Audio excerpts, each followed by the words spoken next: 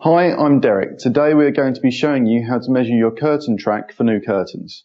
We start by measuring the width of the curtain track, not the width of the curtain at floor level. We can make allowances for curtain fullness later. At this stage, we just need to know the track width. We have here a single straight track, so we measure from the one end to the other like this.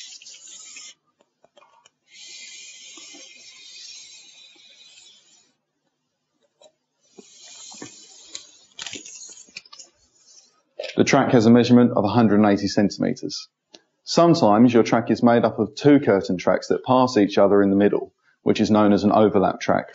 We will need to know the measurements of both tracks. Now we move on to measuring the drop of the drapes. We measure from the centre of the runner to the floor. We advise you do this in more than one place on the curtain track to make sure that the track is level.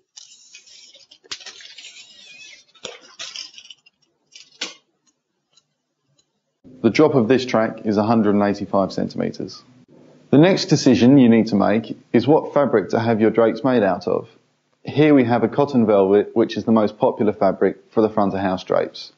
It's available in a wide variety of colours and is usually supplied with a lining, which means that not only does it look good, it acts as a noise stop as well. Here we have wool serge. It is available in a wide variety of colours, of which black is the most popular.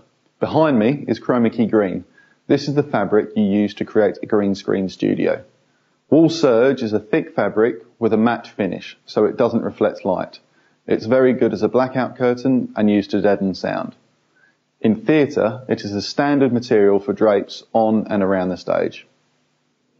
The alternative to wool serge is Dimillan. Woven from a man-made fibre, it is inherently flame retardant. Dimillan is not as heavy as wool serge, so it's an ideal fabric for use in drama studios and when lined, for windows.